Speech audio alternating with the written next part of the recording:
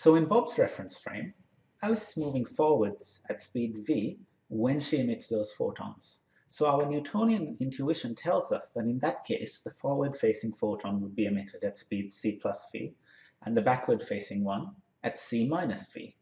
So in this case, let's calculate t1. Alice and friend 1 are initially separated by a distance lb over 2, and the photon and friend 1 are approaching each other at a speed c minus v plus v. And from this we get a result similar to what we get in Alice's frame. However, this reasoning is not correct. Pause the video now and see if you can guess why. Okay, so the second postulate of relativity tells us that the speed of light is the same in all inertial reference frames. So even though Alice is moving at speed v, Bob measures the photons at traveling at c, the speed of light.